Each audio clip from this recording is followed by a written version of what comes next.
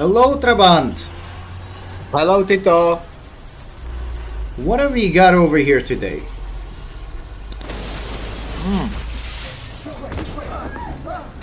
Look at me.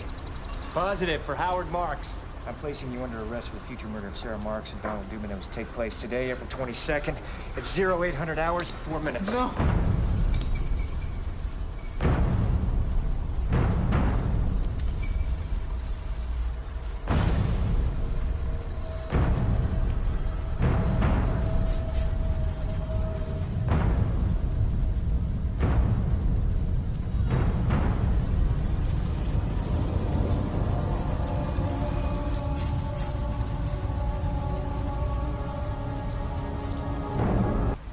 Have we got to watch a movie today?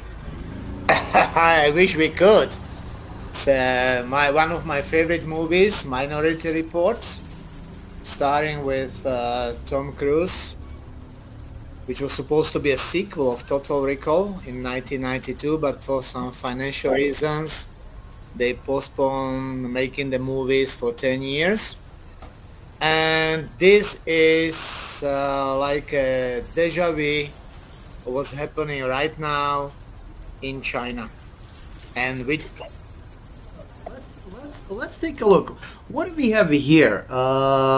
This is from the BBC. This looks like an interview in China, right? right, the BBC was allowed for some reason to enter one Yes. of the so-called vocational camps in Xinjiang. So to see vocational that- camps where people, kind of like vocational schools, where people learn a trade, you know, they get some education. Yeah. Right. Okay, well, let's see what the director is saying. can determine Okay. their guilt in advance. 有些人他没有去杀人的时候，但他已经表现出一种特征，很可能这个人，在过几个星期他去杀人。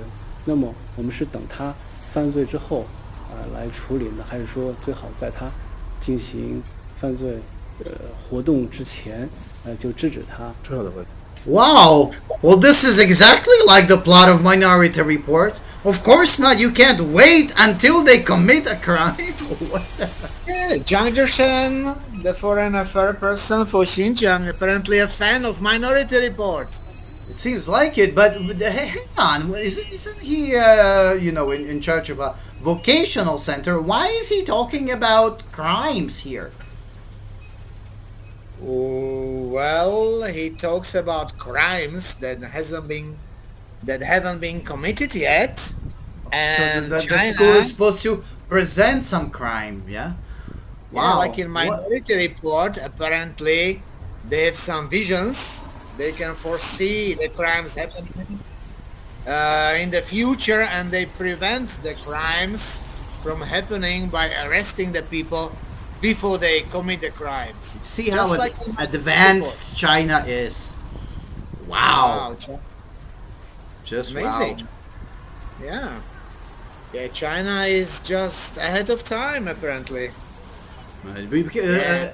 When I saw this report, it struck me like the movie. I mean, I thought, what kind of a dystopia are we talking about here? Well, ladies and gentlemen, today we will be talking about an area in the very western part of China, which is called Xinjiang. Well, Why is it called Xinjiang? Let's have a look. It's a good question. I will pop up a map of China here. What you can notice here is that this is a map of the Qing dynasty, which ruled Manchu dynasty, or non-Chinese dynasty, which ruled China from 1644, I think, until 1911, when it collapsed in the Xinhai Rebellion.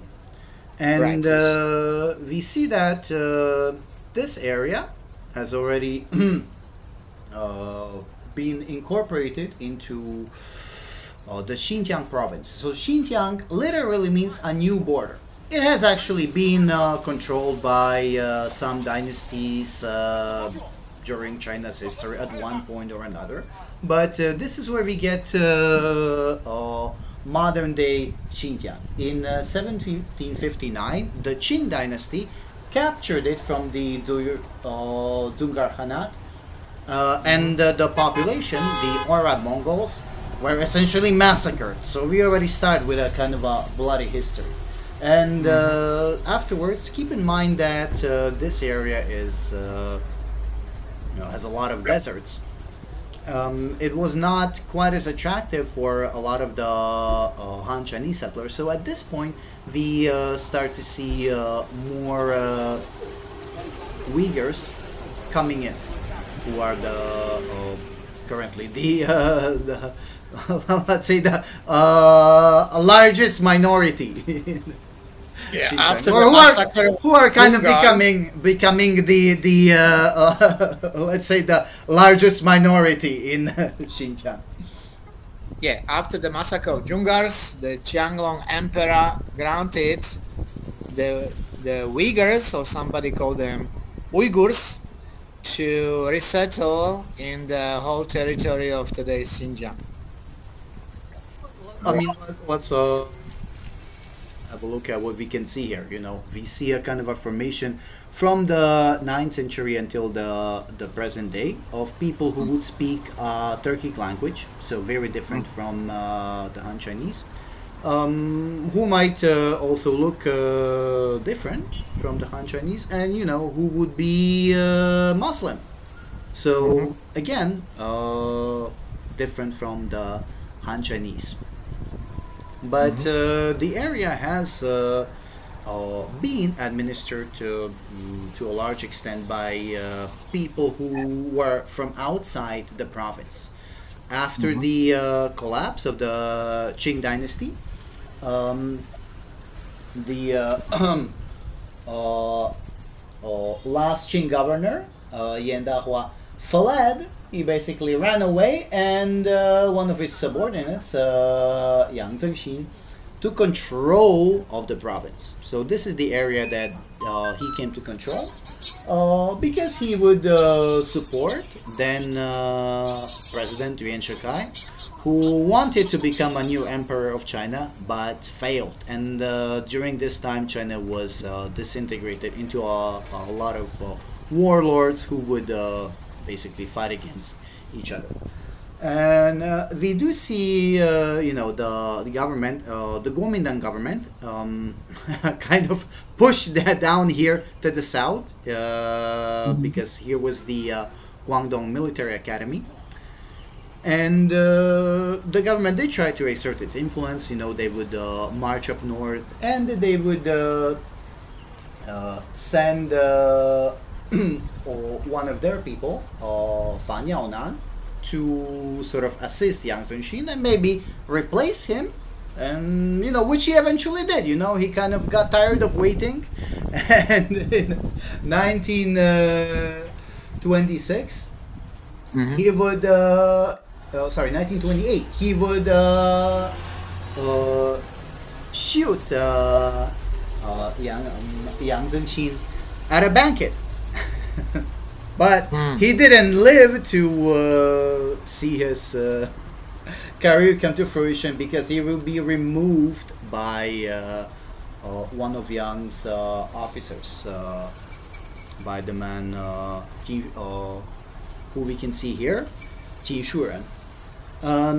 In contrast to, in contrast to Yang Zhenxin, who was kind of trying to balance the different ethnicities in the area, because we also see Kazakhs living here, maybe also some Mongols at this point, and I guess also in contrast to the more progressive Fan Yaonan.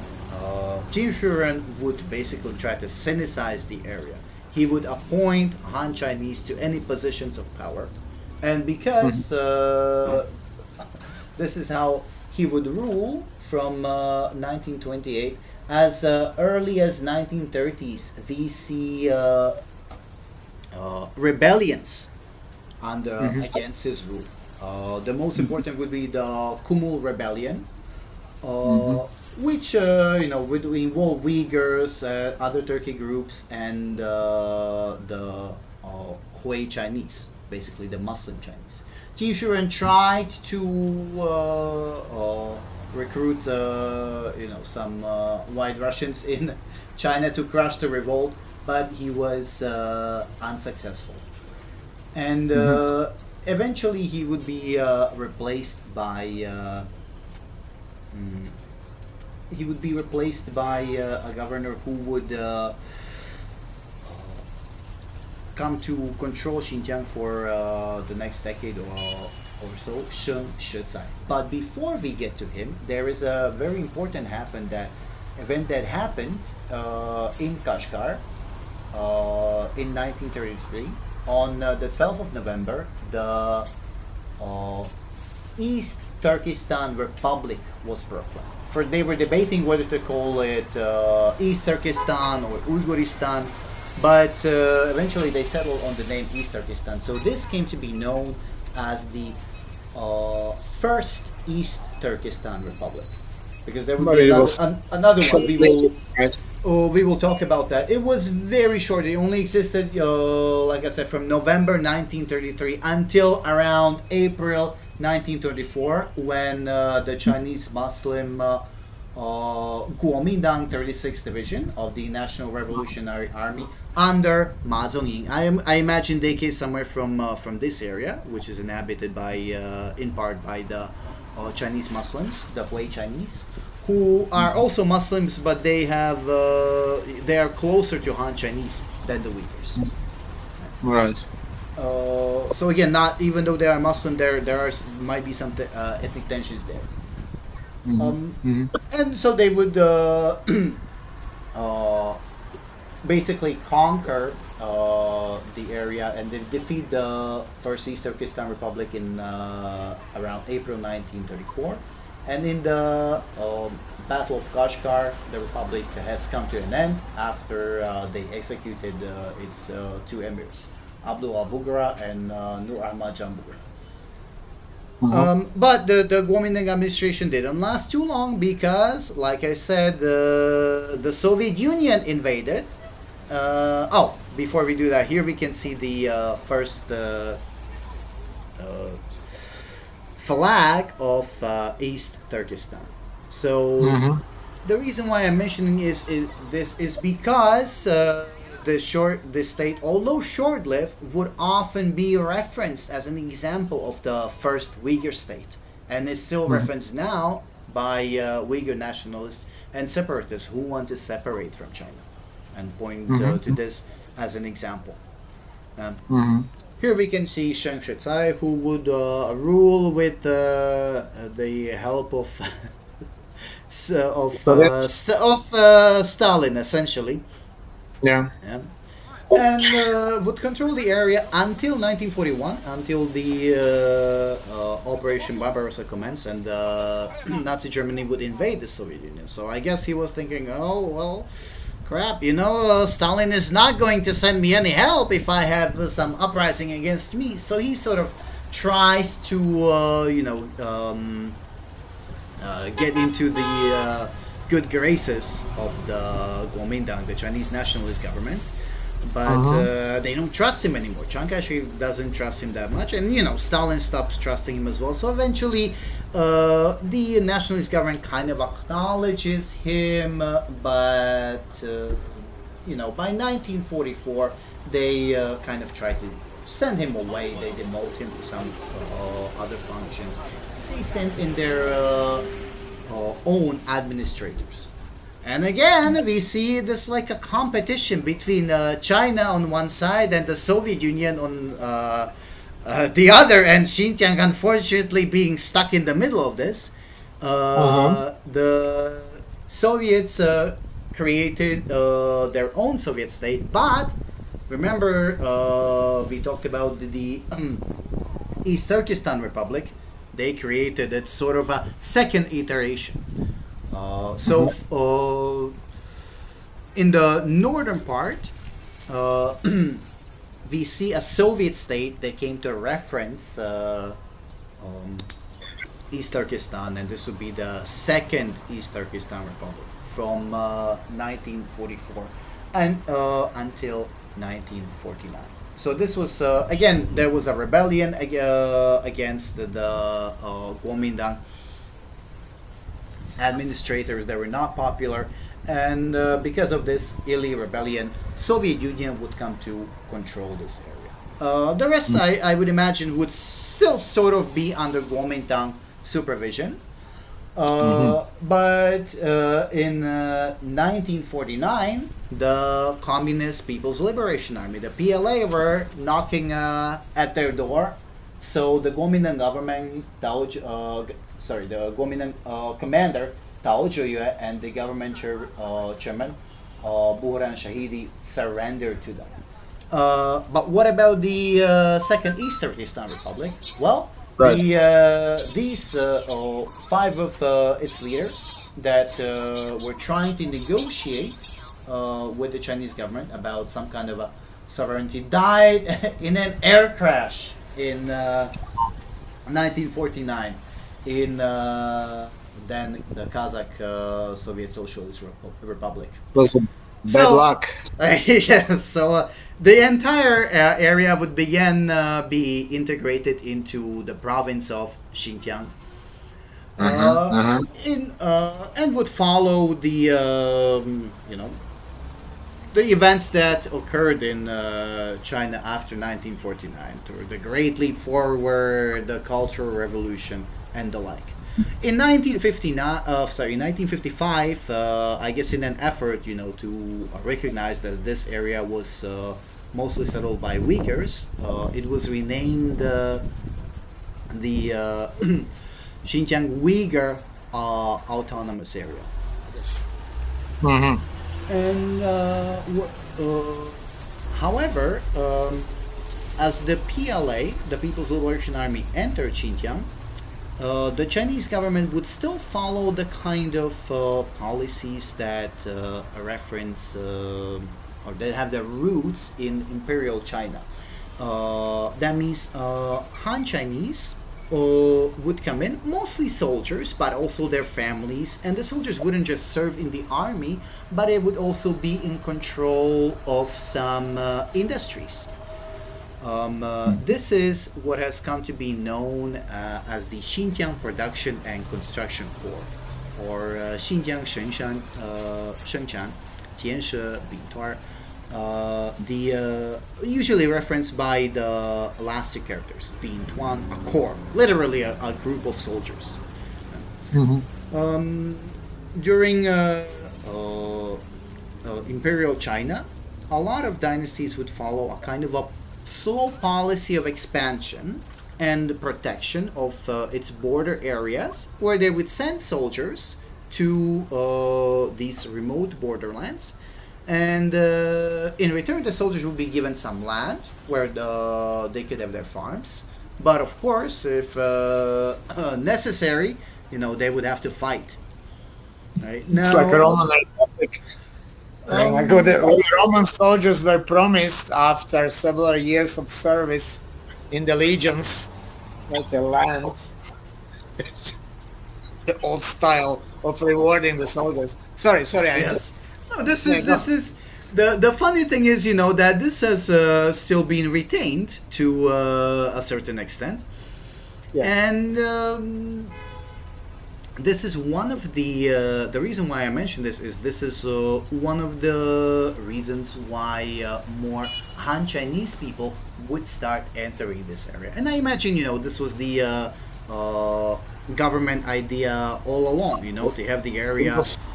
First of all, it's a border. It has to be protected, and why not have people mix there a little bit? You don't want some ethnicity that would have separatist intentions on your border. This is what is been troubling China even now when you look at Tibet and Xinjiang. Yeah, it was nothing new. I mean, Stalin was doing the same thing in where he came also to power, shuffling the nations around the country and Russifying the different regions by sending the Russian settlers this was the same thing. I mean, Chinese government sponsored a mass migration of Han Chinese to Xinjiang, right? Same. Yeah. Now, keep in mind, in the 1980s, after Deng Xiaoping's policy of Kaifang reforms and opening up, more people would come to the larger cities like Urumqi and Karamay and others. But keep in mind, a lot of Xinjiang is still rural, especially in the southern part, which still has a predominantly Uyghur population. So a lot of these people would want to work in the cities, but now you see there are Han Chinese in the cities too, and more of them keep coming. So this is an area, when you start to add economic inequality into the mix, it starts to look a little bit like maybe not a Balkan powder keg, but let's say a Central Asian powder keg, if you will. Kind of a silly analogy, maybe inaccurate, but what we see here from the 1990s, we see a lot of tensions that would boil over to incidents, even terrorist incidents, bombings by Uyghurs, either in Xinjiang or in other parts of China, for example, in Beijing or in Kunming. And the government would always respond by cracking down on Xinjiang. Right.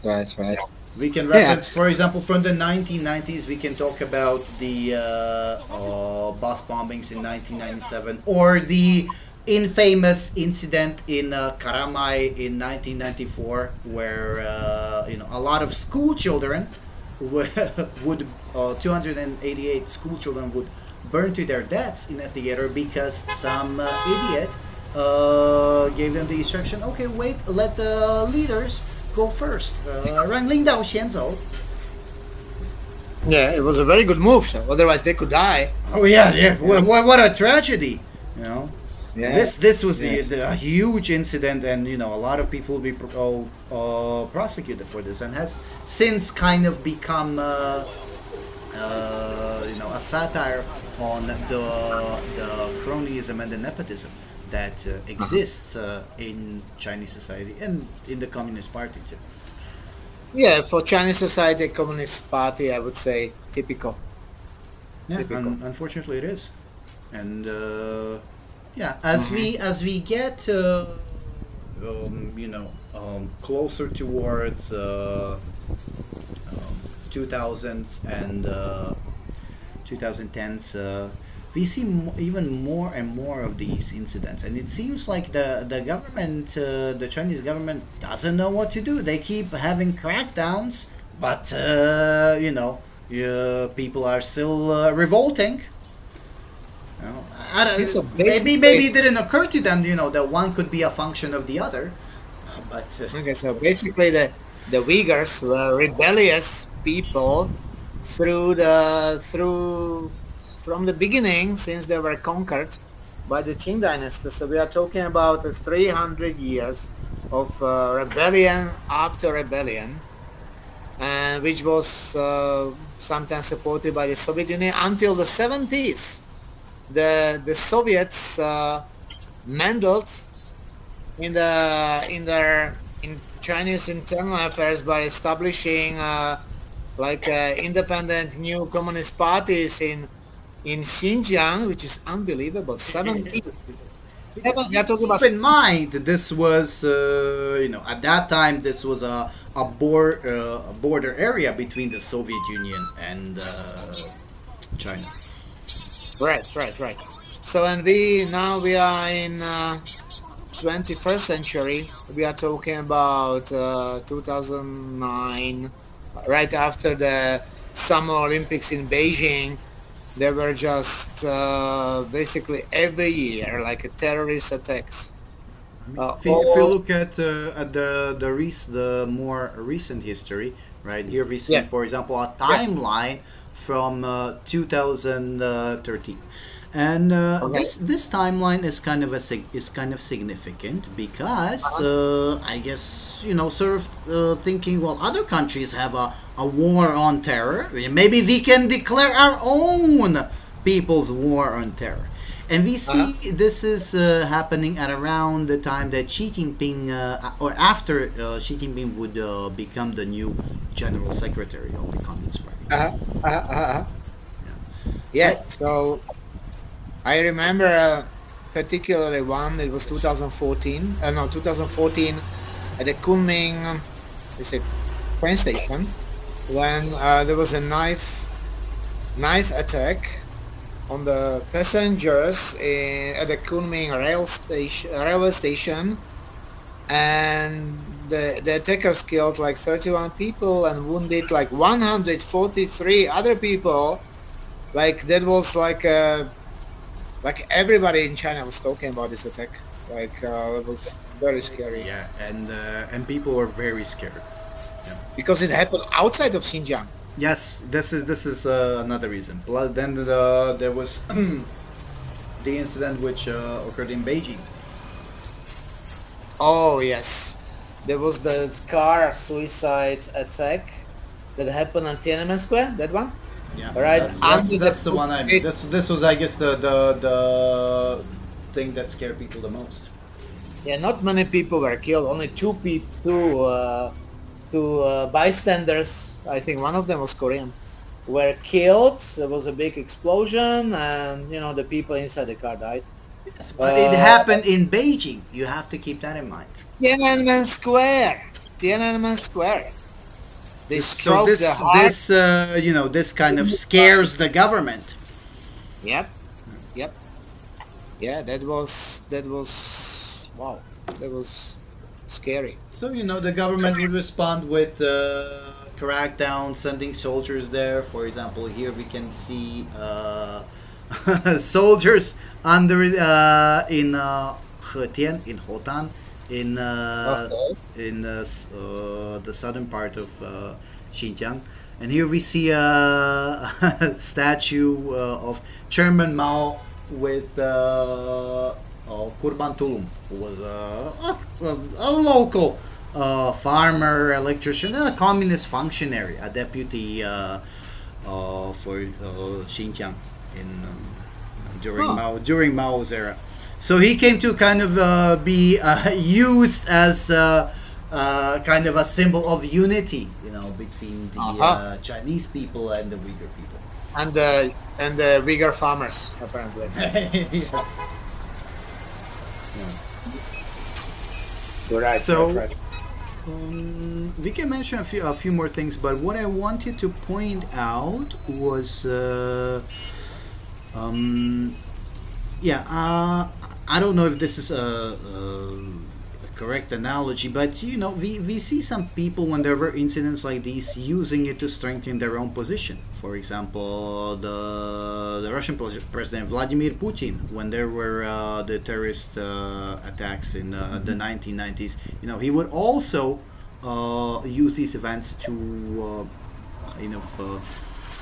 create. This might be seen as the beginning of trying to create a more autocratic government. Yeah, justification for all the hard measures that they imposed. Yeah.